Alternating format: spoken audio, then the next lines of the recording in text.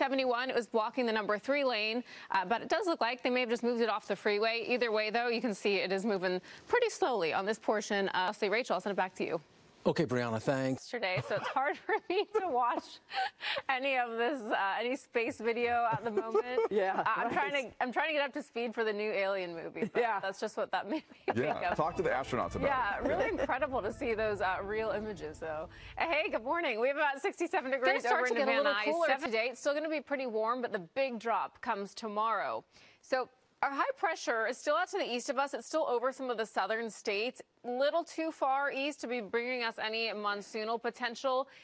There's a slight possibility to bring it to San Diego because it's just right on the edge of that clockwise rotation for the high pressure. And so you see it kind of just missing right over our region for here. Monsoonal weather. Looks like until about next Tuesday or Wednesday.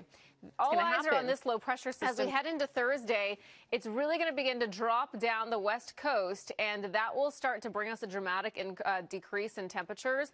A very rare cool low pressure for this time of year, too, where it's going to feel kind of fall-like for a couple days. Then as we head into the weekend, it's just going to swing over Oregon and then just the end of it right over the northernmost area of California as we head into your Friday and Saturday.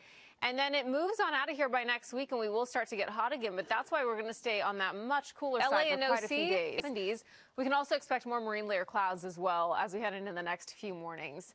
Then next week, back to hot temperatures, 90 by Tuesday. Overnight lows in the 30s. It should be a really lovely, beautiful weekend up in the mountains. From the heat for the Antelope Valley with some mid-80s Friday, Saturday. Palm Springs getting down to about 100 degrees, so that's their cool down. Still going to stay pretty hot. Next week, we do get warmer, we get hot, and then a 10% shot of monsoonal weather coming back on Tuesday. Leslie, Tony, I'll send it back to you. All right, sounds good. Thanks, Brianna.